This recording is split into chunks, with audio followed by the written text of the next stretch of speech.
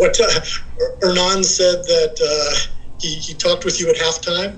He said he didn't think you had a good first half, but he was confident that you would come out and find your way in the second half. Is that true? Do you agree with his assessment? And how do you think you performed early in the second half?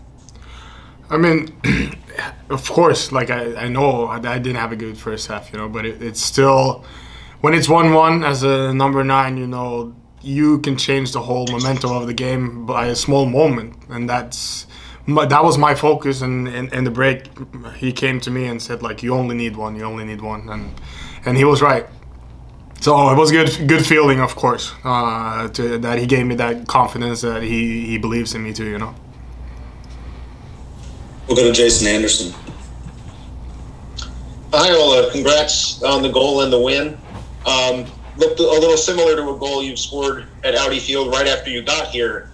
I wanted to know how this one stacks up for you as far as goals you've scored since you came to DC. Is this one like a standout, or is there another that's like at top of the table for you?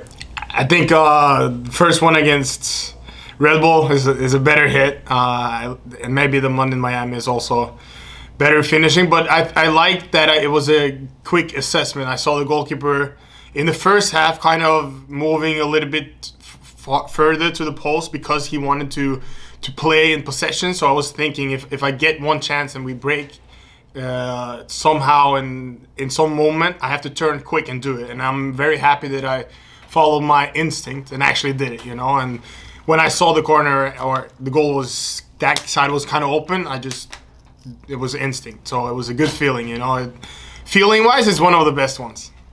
Because now we're on a positive vibe, It's really important in MLS when you got a little bit of momentum that you can really like continue that momentum, because it's huge in this league. We'll go to Jose Umania. Hey, Ola. First off, congrats on the goal. Secondly, on that, the momentum, can you describe a little bit about, or can you explain what about the offense this year is allowing not just you but others to score more opportunities? And you guys seem to be well connected, and Hernan talks about how you guys have really gotten onto his strategy. What is it about this team's and the offensive nature you guys are playing that makes you guys so well gelled together?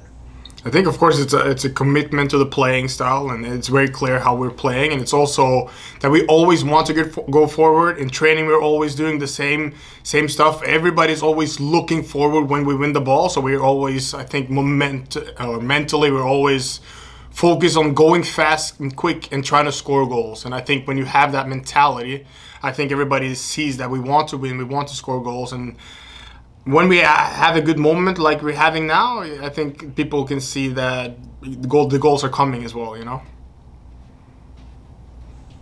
Last question, we'll go to Dennis Gomez.